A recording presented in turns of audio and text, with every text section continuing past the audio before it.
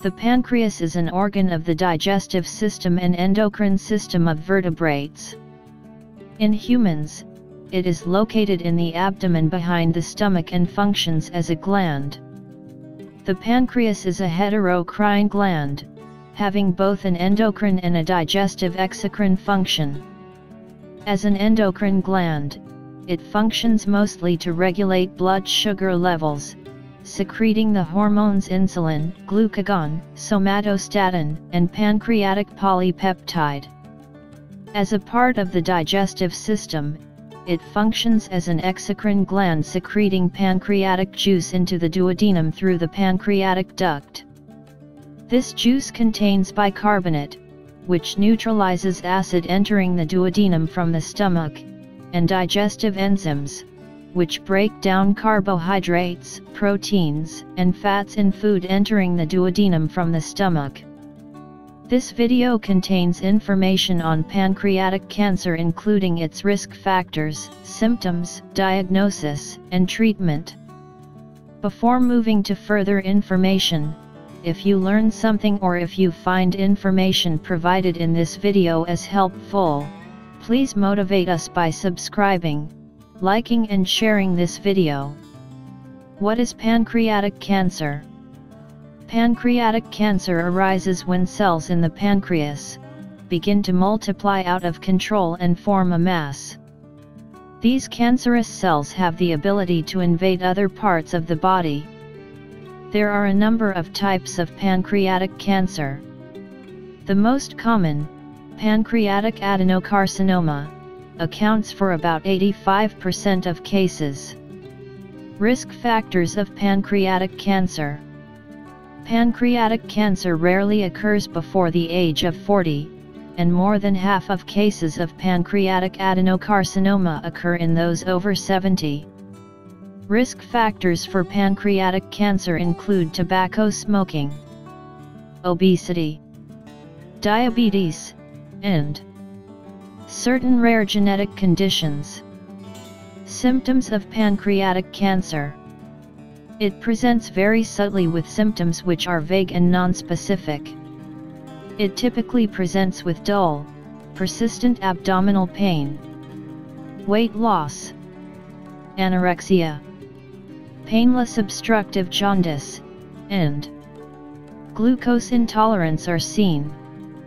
They often have a hypercoagulable state, which may lead to deep vein thrombosis. It is a devastating condition as majority present late in course when it's no longer resectable. Diagnosis of pancreatic cancer. Carbohydrate antigen 19, also known as CA19, is a tumor marker that is frequently elevated in pancreatic cancer. The best initial step in diagnosis are medical imaging techniques, such as computed tomography, CT scans. If CT scan is not available, then ultrasound should be the first test of choice. Endoscopic ultrasound is used to confirm if tumor is resectable or not. Magnetic resonance imaging, MRI, and positron emission tomography may also be used, and magnetic resonance cholangiopancreatography may be useful in some cases. A biopsy by fine needle aspiration, often guided by endoscopic ultrasound, may be used where there is uncertainty over the diagnosis. Treatment of pancreatic cancer.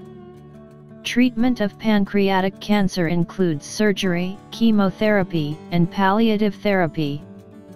Surgery is the mainstay of treatment, but it is of value only if the primary tumor is less than 3 cm, free of major blood vessels, and if there is no metastatic spread. Suitable patients undergo Whipple's procedure, which involves excision of the head of the pancreas, the distal common bile duct, the gallbladder, the duodenum, and distal stomach, followed by anastomosis of the pancreatic duct, the common hepatic duct, and the distal stomach to a loop of jejunum. Modified Whipple's procedure involves preservation of the distal stomach and pylorus, which may have long-term nutritional benefits.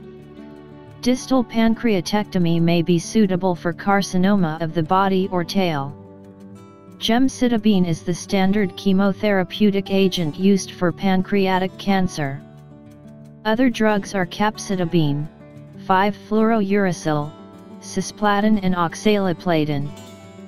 Palliative treatment.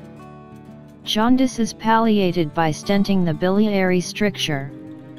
Both plastic and self-expandable metal stents have been used for palliation of jaundice. When endoscopic biliary drainage is unsuccessful or contraindicated, percutaneous transhepatic biliary drainage is done.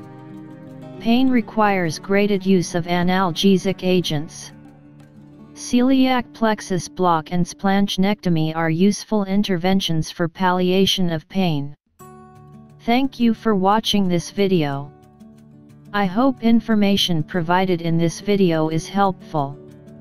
If you still not subscribed my channel, please subscribe for more such videos. If you have any comments or questions, please write in comments section. Please share this video with your friends and do not forget to hit the like button.